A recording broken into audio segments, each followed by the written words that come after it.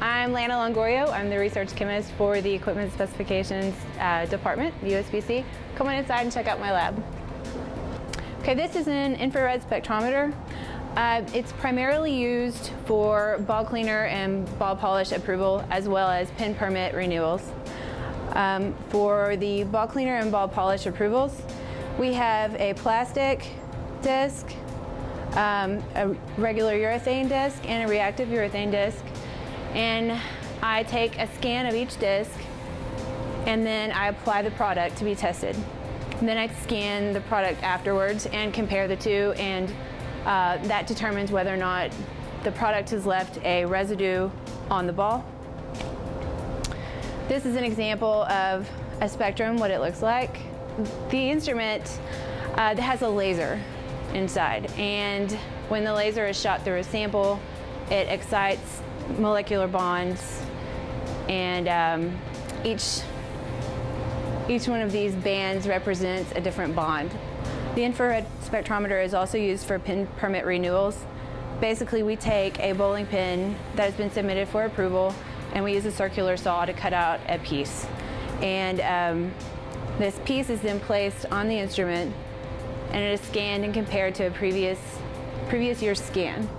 And we have specifications, and if these specifications are met, the bowling pin permit is renewed, and if they are not, then they have to resubmit for approval. This is a UV spectrometer. We use this in lane conditioner approvals. Manufacturers add UV brighteners to lane conditioners so that they may be read on tape readers. Okay, so I prepare the sample in xylenes, and then they end up going into these spectrophotometer tubes. I insert the tubes, and I can check the concentration to make sure that it falls within our specification, which is between 300 and 367 parts per million. For this test, we use ball cleaners, ball polishes, to make sure they don't change the hardness of the ball. So first we take a basic flat reading of the ball, and then we apply a product. We apply the product, let it sit, and then we take a reading on the ball.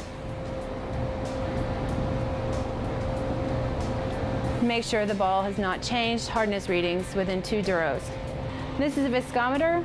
We also use this in lane conditioner approvals. Basically, we take the lane conditioner and we pour it into this beaker, set it in the water bath. The water bath is set at 21.1 degrees Celsius. We insert, we lower the spindle and turn it on, and we have a viscosity reading. So those are the tests I perform on a regular basis.